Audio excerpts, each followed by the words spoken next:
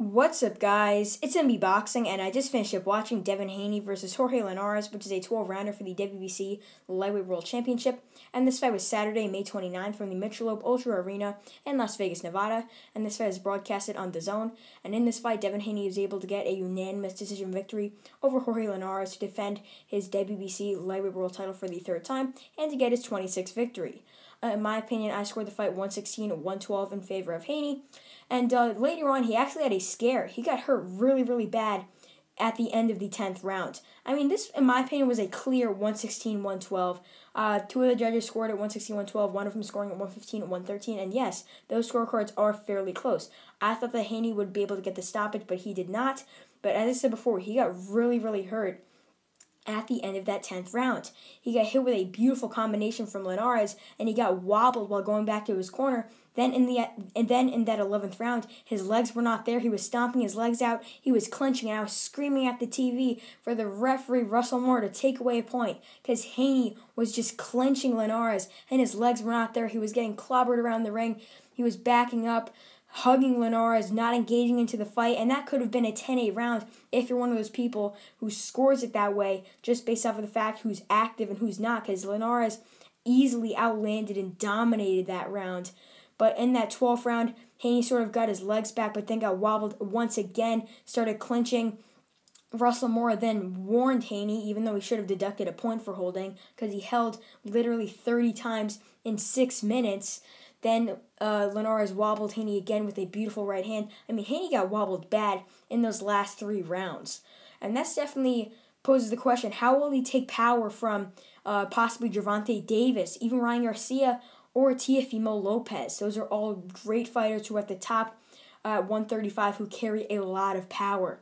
But what is next for Devin Haney? I don't think he's going to fight Teofimo Lopez. I don't think he's going to fight Gervonta Davis. I think DAZN is going to keep him safe, keep him where he's at, and fight someone who's somewhere around the top 10, top 15. I can't really think of any names right now because I'm not really too familiar with anyone outside that top 10 at lightweight. I could name a few guys, but they wouldn't really make sense.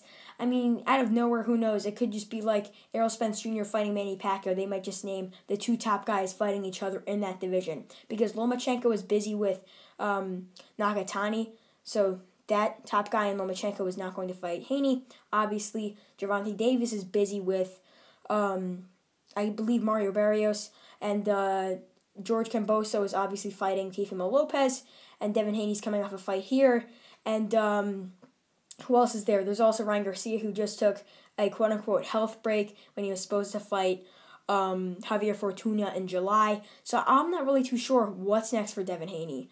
Maybe Luke Campbell, if they make that fight. I mean, that would be fairly odd considering that Luke Campbell is coming off a defeat. I mean, he could possibly fight the winner of Javier Fortuna versus Jojo Diaz for the WBC interim title.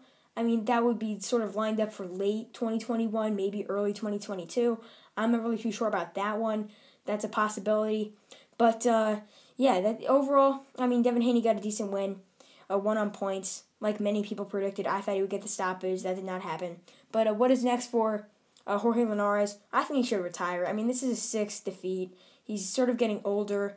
And he did really show a good performance here. I mean, he looked decent. Later on, he was able to hurt Devin Haney, the young prospect / champion. I mean, Haney really hasn't been tested until now, and Linares really gave him a good test. And this definitely really showed where Haney ranks at lightweight right now.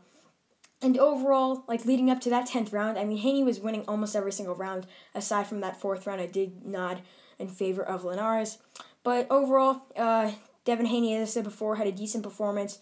Won via unanimous decision, defended his WBC Lightweight World title, and got his 26th victory. And yeah, that's really it. I'm MB Boxing. Thanks for watching, and I'll see you guys later.